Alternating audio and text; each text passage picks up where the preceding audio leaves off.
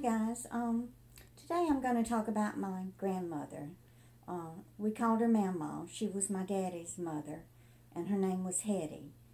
And she lived in Columbia, Mississippi. And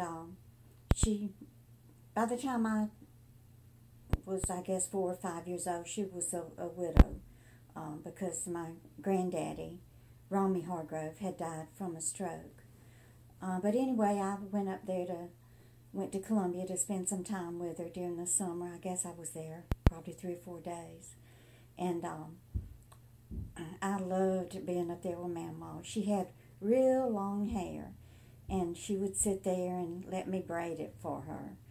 And she was short, and I don't know if she was part Indian or not, but she sure looked like a little Indian squaw.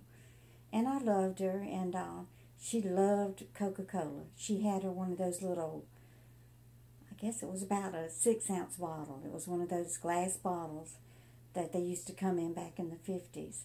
And she allowed herself half of it in the morning and then the other half in the afternoon. But she was addicted to Coca-Cola. She had to have her Coca-Cola every day. When I was up there, she had a chicken yard where she kept her chickens and everything. And so when it came time for her to cook dinner, she went out there in the chicken yard and grabbed a chicken and just took it and just wrung its neck like that. And I don't remember how she feathered it or anything, but we had it for dinner that night. She fried it and we had it for dinner. Also, she was a member of the Church of God. And that church was right across the road from her house. And, of course, she made me go with her. And I was just shocked. I had never been inside of a church like that. So we went in there, and all the women and men, they would hold their arms up and praise the Lord and then talk in tongues. And I thought they were making it all up. I don't know if they really were speaking in a foreign language or not, but to me it just seemed really weird and odd. Also, Mama loved to make quilts, and she had this big quilting frame, and she had these hooks on her ceiling, and she had some way of drawing, pulling that quilting frame up and keeping it up on the ceiling of her living room. And then when she wanted to quilt, she would lower it, and then she would sit there in a chair and just quilt it, by hand, all of those little stitches.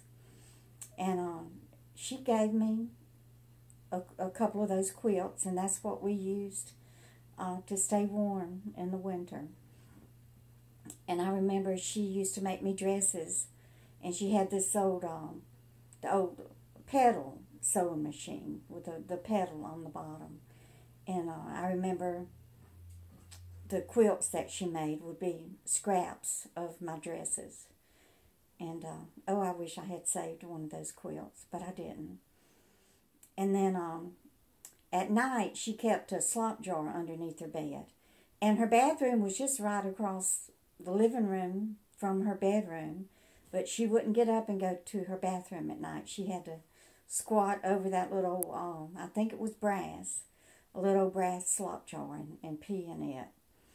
But anyway, that's one of my little trips to visit my grandma during the summer, back in the 1950s. And thank you for watching. I hope you enjoyed it. Bye.